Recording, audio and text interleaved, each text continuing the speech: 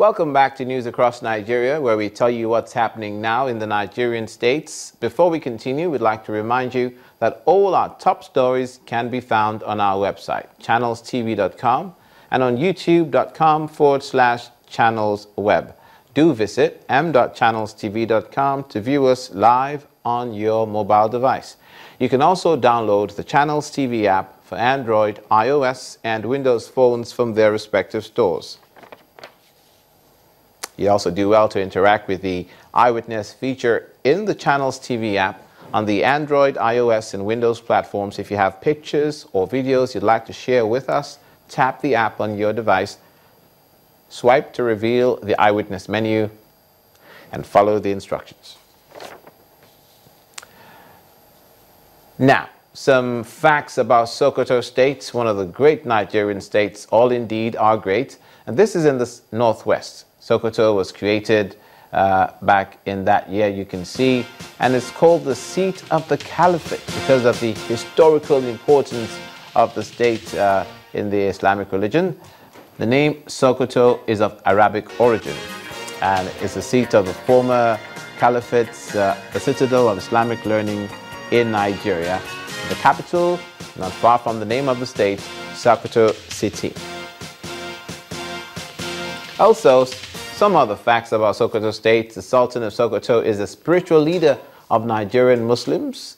It's the reign of the Fulani Empire in the 19th century. In Sokoto was an important Fula state, and Governor Aminu Tambuwal is the man in charge.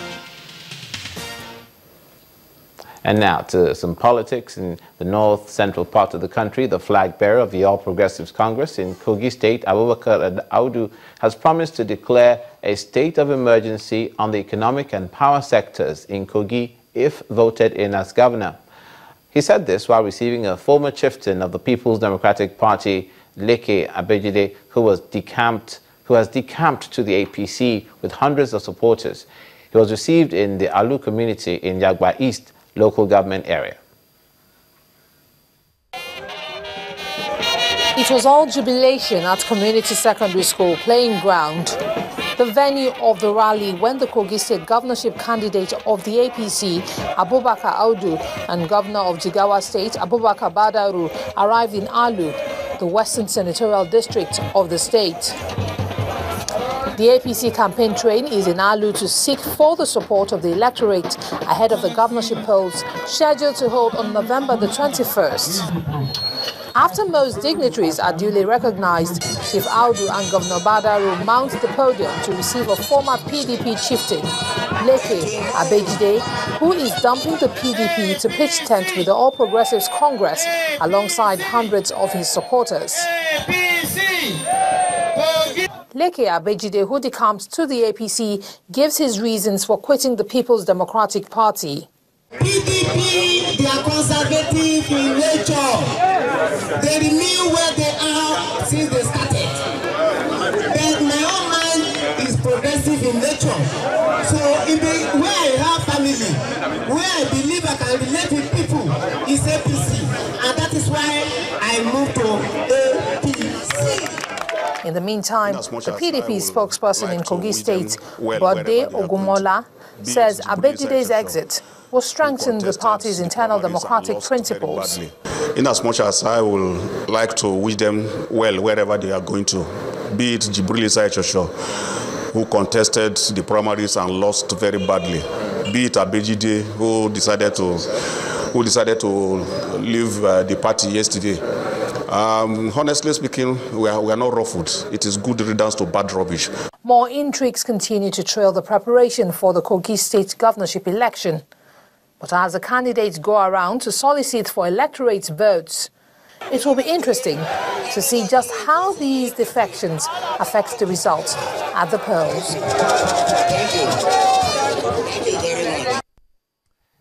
In the South, the Cross River State Governor Ben Ayade has expressed the commitment of his administration to the expansion of access to potable drinking water in the state. The governor, who said this at a meeting with the country director of the World Bank Group, Mr. Rachid Ben Masood, in Abuja said the provision of water is a cardinal focus of his administration, given its importance to the overall well-being of the people. According to the governor, water is a great asset as 80% of diseases in Africa are waterborne and can be avoided with access to clean water.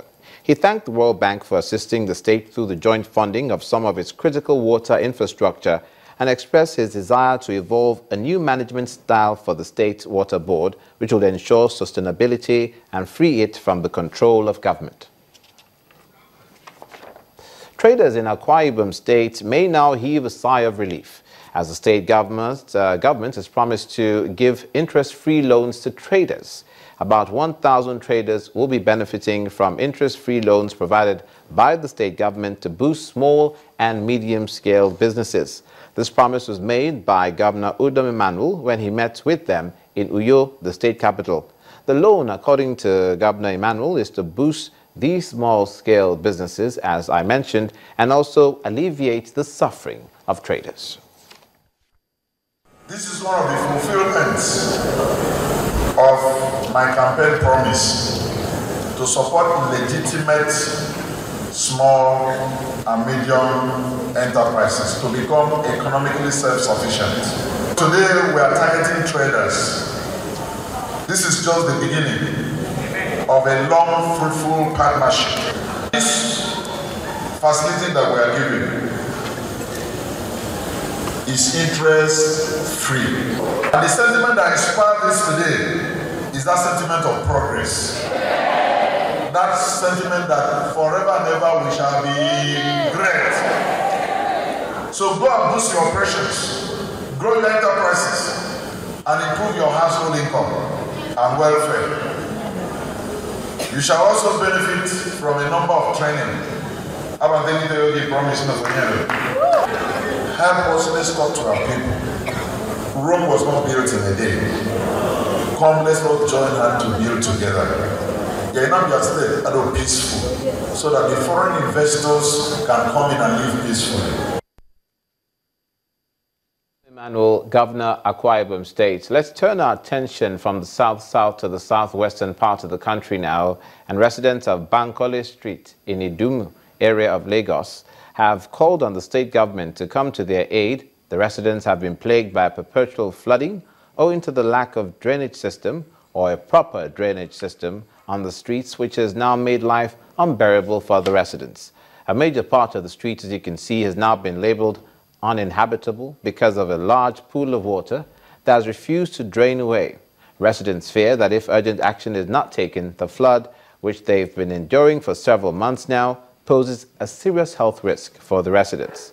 When Channel's television crew got to the area, it appeared some of the residents have already left their homes, while schools and businesses have been shut down. This issue has been like this for some time now, and we've complained, we've gone to Alausa, and we've met the people there, those people in drainage services and those, and we even had several meetings with them. They promised that they will come and look at this thing, but up to now, nothing has been done. And if this thing is left like this, that means all the houses on this street, they can actually go down at any time. And we are appealing to the government to actually come and look at this thing second time, because they came sometime last year and probably early this year they came, but up to now nothing has been done. The last time we complained to them, they said probably because of the fact that something was not incorporated in this year's budget, that they would not be able to handle it this year, that they had to incorporate it in the supplementary budget. And staying in Lagos State, after years of being in darkness, 67 communities in the Ibeju Lekki area are about to be lit up as the state's government is set to have them connected to the national grid under its Light Up Lagos project. At a press briefing to kick it off, officials of the Ministry of Energy and Mineral Resources told journalists that the state government also plans to light up major roads in the state, including adjoining boundaries with its neighboring state, Ogun. In 2007, the Federal Road Safety Corps reported that about 7 million vehicles ply Nigerian roads daily, besides being the commercial capital of Nigeria. But driving at night poses a high risk to motorists, especially in areas where there are no street lights. In the daytime, it would appear that these electrical installations are operational. But the truth is, most of them are not functioning at all. Either the bulbs are dead or the connecting cables are vandalized. In some cases, the project is left halfway.